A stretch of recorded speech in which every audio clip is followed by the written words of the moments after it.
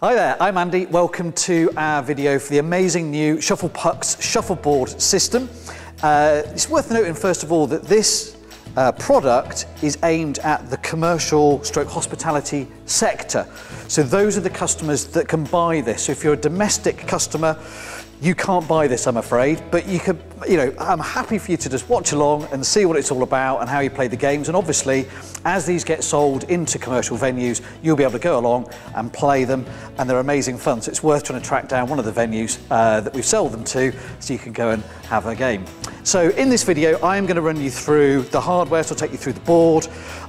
You've got the touchscreen panel there, you've got the TV, you've got the camera. I'll take you through all of that and how it all works. I'll show you the back-end software as well, so if you're a commercial venue, you know how to operate everything. It's dead easy. And then we'll take you through the games. So stick with us, we'll take you through everything you need to know.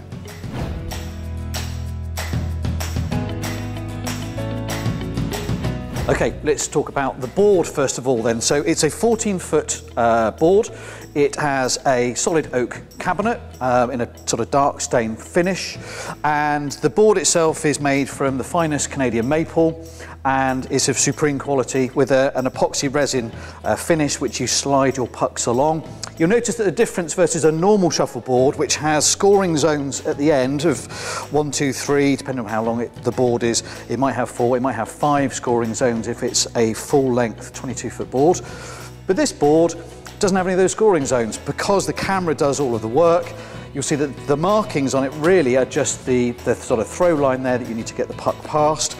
And then you've got a target spot here, which the camera is obviously watching because for one of the games you're trying to get the puck as close as you can to this target point on the board. So that's why that is on there. That's all you need to know about the board. Okay, onto the hardware. So we've done the board. You've got a TV screen, just a normal TV screen, flat panel, goes on the wall, dead easy. Above it is a camera. Now this is important because that has to be placed at a certain height and distance from the board for it to be able to work properly. The other thing is the lighting. So we've actually got a suspended set of lighting with a load of spotlights all lighting the board, because the camera, to sense where the pucks are, it needs to be perfectly lit. So in your venue, you will need to organise perfect spotlighting to go over it. We luckily already had a suspended strip here along which we've put all of the spotlights, which as you can see are lighting the board properly, but it's a really important consideration. If you have too much light in your venue, or you put it by a window, or you've got other spotlighting going on, it will affect the camera being able to pick up the pucks and therefore the gameplay. So it's a really important part. If you're going to get one of these, you need to have that lighting piece sorted. We don't sort that out for you, that will be down to you. So just an important consideration. And then the other piece is the touchscreen. So the touchscreen unit here enables you to be able to put in your player details, pick the games, and that can be mounted either as we have done here, or if you're going to put this up against a wall, you could mount it at the player's end there. But you're going to need to have somewhere where the players can easily access to be able to tap in the details that they're putting in to the screen. Okay, so onto the touchscreen. Let's show you from a customer side, from a player's side. You'll see we've got lots of little pictures of our staff actually on here. We've just all been playing on it. So you can see us on there. If you want to add somebody, then you just pop in that person's name. So, I don't know, just put in Jono, our cameraman, and I will stand in it. And there we go. So there's my face, Jono's name, and then we hit the tick, and then we can see that I've appeared again down here. So once you've added all your players into here, you can then see where all the players are here. You can drag and drop them. So we've just added Jono. We already had 4 on that team, so we can just drag and drop Jono into the green team there. You can randomise who goes with what, or you could set up the 2 different teams as you wanted. And then you hit next, and then you can pick your team mascots. So as you go through here, you can sort of see you've got Vikings, Bears, Lions, what else have we got? Or you could randomise it if you wanted. And then it comes onto the 3 games. So you just pick which game you want to play. So we start off with Tower Stacks at the top. And then it gives all the instructions on here. So it tells you how you're playing it, what you're going to do. If you don't fancy it, once you've had a look at that, you can exit and you can go back and pick another one. Or you can just click play now. And the system will then check for pucks. So it's checking the play board is clear, that it's happy that you can go ahead and play. It's done that, you hit start game, and then off you go. So that's got you really sort of seeing how easy the front end is for players to be able to just do it all themselves. You could have a member of your staff take them through that and onboard them at the start of their game, and that's probably a good idea so that they kind of get a feel of what they're doing. But after that, customers can find their way around the whole system really, really easily.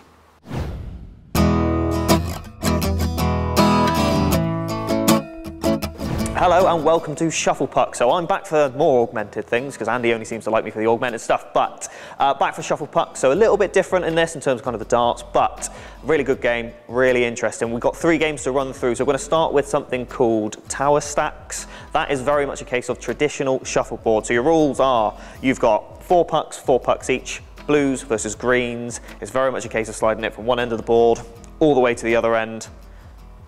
4 points.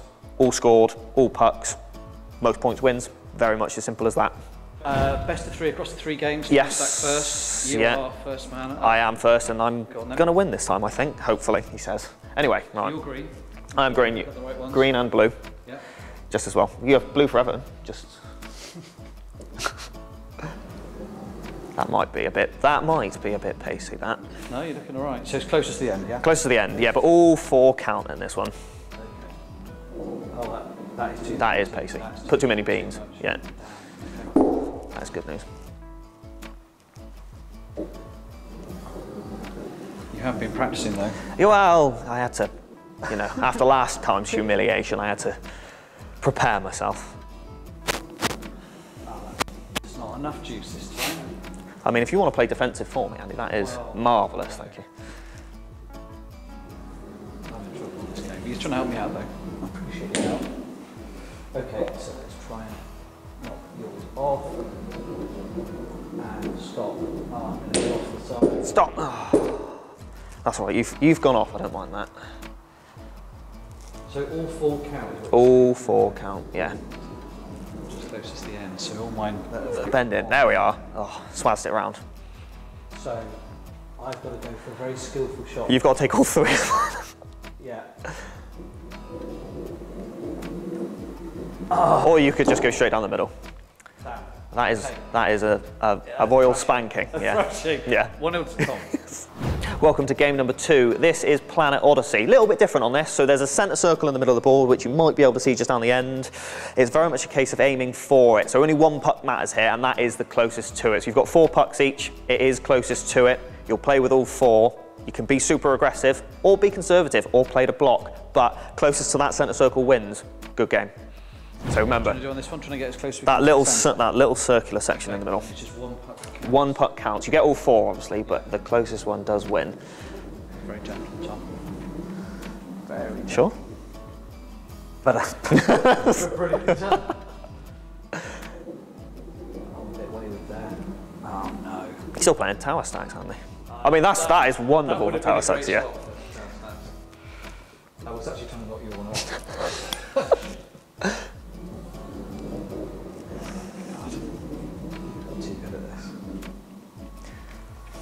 I'm mildly pleased with both ways. That's worked out a treat, to be honest.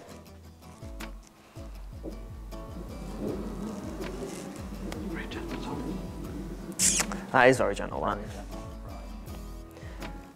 Oh, you've gone aggressive again, haven't you? Aggressive again. Well, I've got to win this time, haven't I? That is highly frustrating. So there we are. Right, what are you going to try and do? Try and nudge mine out of the way, aren't you? So if I am closest, which you are, I want to just not mess this up. Yeah, all you got to do is get it on the board, which is unfortunate for me. Okay, so there we go. Tactically just placed it there. And then I should be golden. Yeah. That was close, that, man. Here we go. Yes. 1-1. Third and final game, something called Field Raid. Slightly different here. So this is a territory-based game. So you don't really want all your pucks in the same place. Everywhere from this line onwards, you want an even spread. So you're very much looking to take over the whole board. You're going to have a percentage of territory. So anywhere from 1% to 99% to 100% even. Very much a case of get your puck spread super evenly across. That's how you're going to win this one. Brilliant. Come on then. So spread them even. Still going for your little dinky one at Nope. the beginning? No. No? You're just going for the middle? Yeah. Okay. Beansy. Oh no. That's wonderful work from you. That's wonderful work from you. Because if you go last, you should control the ball. You should. However, I'm happy for you not to do that. Oh no. It's not helping me. We've still got 100% of the board.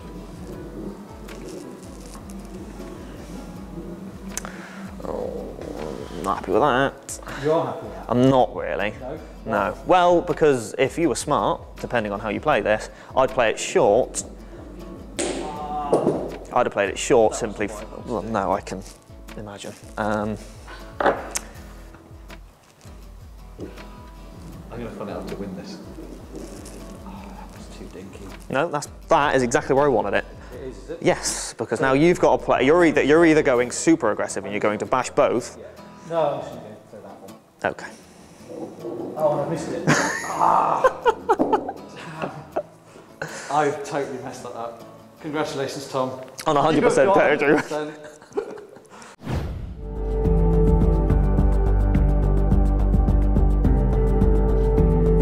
Okay, so let's take you through the back-end functionality for you as an operator, and it's dead easy, but I'll take you through all the different bits. So we're in a demo session at the moment because we're obviously using it in the showroom, and we're running a demo session to show you the gameplay, but that's what that is. We could refresh the booking or add 15 minutes. We could terminate the session if you wanted to, finish all of that, start again. Start a promo session. So this is if you as an operator wanted to train your staff, for example, or you wanted to have 20 minutes to show your customers how to do it, or maybe you invited an office down for their kind of staff party or something, and you just want to give them 20 minutes to be able to play free for some reason. So that's for you to be able to use. You can refresh the session, so I don't know, say it's crashed. I mean, it doesn't crash, but if it did, you could refresh it. You could calibrate the cameras, but once it's installed, they're absolutely rock solid, and I guess unless somebody goes and knocks it for some reason. So that's that. Network settings, the important thing is you have to be connected to the internet. So the way that the sessions work is using your broadband connection. It sends a signal up to the cloud to say that you're wanting to initiate a new game, and it will then pass that and then send a note down to say, play it. It will also do gameplay updates and any patches that are needed as well, because all of that IT support is all included as part of the package. And so that's why you've got to be connected to a broadband setup, and it's not by Wi-Fi, it's got to be done by Ethernet cable. So you'll need to have an Ethernet socket by this system so that our installers can plug it in via an Ethernet cable. We don't use Wi-Fi because it's just not as robust as you'd need for something that's of commercial grade like this. So that's network settings. You can reboot the whole terminal, so if this thing has crashed for some reason, it would just reboot it. And that's it, that's all you need to know on there. Dead easy, as I said. Okay, so let's just run you through the commercials now that you've seen all the system and how it plays and the games and everything. So all the pricing's on our website, so you can go and find it all on there, but you basically pay an upfront fee for the system to be installed for you, for us to configure everything, to give you access to the back office system so you can sort of see all your bookings, the amount of gameplay that you've had, what days have been the busiest. You've got access to all of that. That's included in there. We'll train your staff, so when it's all installed, ideally you get all your staff that you want to be trained to be there. Once the installation team have finished, they'll run you through all the games, get your staff playing the game so they understand it and can teach customers to play. And they'll also show you through the back office system so you understand how that works on there as well. So if you want some more information on that, the best thing to do is to give our sales team a call. They'll run you through all of the different sort of costs of everything and get everything set up for you. Okay, so that's it, that's Shufflepuck. So amazing new system. I think it's going to wow your customers, gives a great new spin on Shuffleboard. Playing Shuffleboard, the normal game, is fantastic, but I think this adds an extra spin on it that will appeal to your customers, particularly younger players. They'll love the technology side as well as playing the game of Shufflepucks. Key things to remember then, you must have in your venue to be able to accommodate this, is the board needs to be able to go up against a wall so that we can place the camera and the TV screen. You have to have it well lit, so you've got to have spotlights that can be over it to light the playfield for the camera to be able to track the pucks. And you also need to have a wired internet connection right by where our kit is going to go so that you can connect up your router to via an Ethernet port, and we can plug our system into it. So that's really important.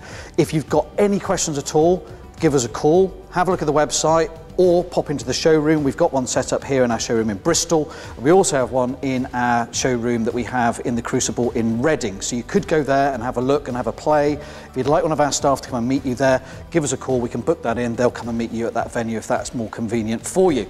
So that's it. Shuffle pucks, great fun. Come and have a game.